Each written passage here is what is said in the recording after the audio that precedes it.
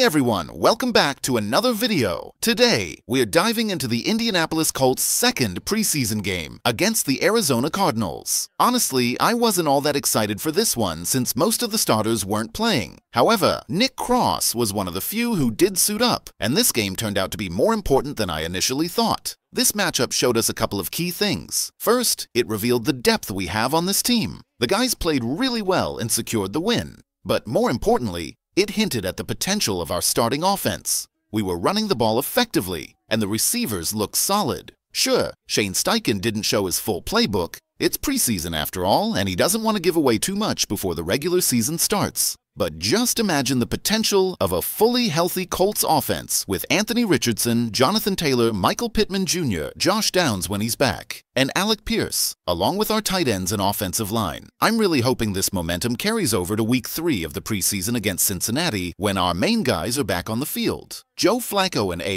Anthony Richardson are going to get a lot of reps. Ideally, Richardson will play the entire first half, and then we might see Flacco and Sam Ehlinger take over in the second half. It's crucial that Richardson gets those snaps. We've seen guys like Patrick Mahomes and CJ Stroud get plenty of preseason reps, so I'm hoping Richardson gets his turn too.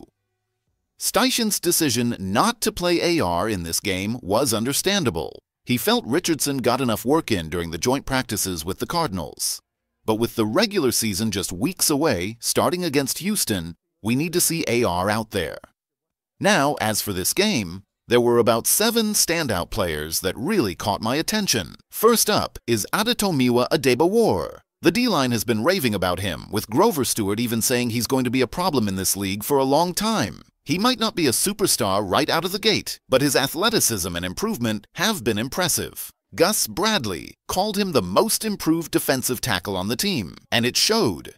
He was all over the field. Another standout was Isaiah Land. He had a big-time sack, a quarterback hit, and a tackle for loss. With Samson Ebukam out with an Achilles injury, there's a real opportunity for someone to step up, and Land might just earn a spot on the roster because of performances like this. The Colts' running backs also shined. Tyler Goodson went 6 carries for 35 yards with a touchdown, and Evan Hull added 26 yards on 4 carries, averaging 6.5 yards per carry, which is impressive. Even Xavier Scott, who's a bit of an unknown, looked good, rushing 11 times for 55 yards, averaging 5 yards per carry. The running backs really impressed in this game, even though one of Xavier Scott's plays hurt his average a bit. Overall, they looked solid. Another standout, and someone you'll see on the thumbnail, was Nick Cross. He was everywhere on the field, racking up 5 tackles, 3 of which were solo, including 1 for a loss in the run game. Cross was one of the few starters who played, and he's making a strong case to earn that starting safety spot alongside Julian Blackmon. I've had my doubts about Cross in the past. Honestly, I would have loved to see a veteran like Justin Simmons in that role. But Cross has shown flashes of high-level play, even if it's been in small doses. Now, it's up to him to keep developing and become a consistent force, especially since the AFC is stacked with elite quarterbacks. Cross is going to be a crucial part of our defense. Another player who stood out was Segun Olubi. We've talked about him a lot on the channel. It's crazy how the Colts keep finding these late-round or undrafted linebackers who end up playing way above their draft position. Take Zaire Franklin, for example, a 7th-round pick out of Syracuse, or E.J. Speed, a 5th-rounder. I'm pretty sure Olubi wasn't even drafted, but I'll have to double-check that. Either way, Chris Ballard has a knack for finding linebackers who contribute big time, and Olubi was getting a lot of tackles in this game. Ballard mentioned him as someone to watch before camp,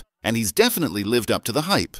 Jason Bean is another name worth mentioning. He looked electric out there, even though he threw an interception after forcing a pass. That's something he can clean up. But overall, he went 7 of 9 for 94 yards, averaging 10.4 yards per attempt, and added a rushing touchdown. Bean's performance was fun to watch, even though he's our 4th-string quarterback, so I don't expect to see much of him during the regular season. But he certainly made this game more entertaining. Laquan Treadwell, a former 1st-round pick, also had a decent outing with 7 catches for 22 yards, including a 19-yard long. Treadwell could make the roster, though it's not a sure thing. Our receiver depth looks pretty strong right now, especially with Josh Downs likely starting the season on the sidelines. Guys like Juwan Winfrey and Greg Ward have also shown promise. Anthony Gould is definitely going to play a big role. He's a starter on special teams and a deep threat. DJ Montgomery seems solid too, though I'm not exactly sure what Treadwell's role will be. But we've got a lot of receivers who can make plays, and that's why the receivers looked so good today. Sure, they're third and fourth string guys, but they're high-level players for that tier. In terms of other standouts, that's about it from what I noticed. Colts Wire's articles seem to echo the same sentiments. We can quickly go through some stats. We already talked about the running backs and quarterbacks. Defensively, we held the Cardinals in check, and penalties really hurt them. They had 13 in total. Those penalties definitely hurt their chances. Without them, we might not have come away with the win. Matt Gay did miss 2 kicks, but he had a different holder, so I'm not too worried about it since it didn't cost us the game.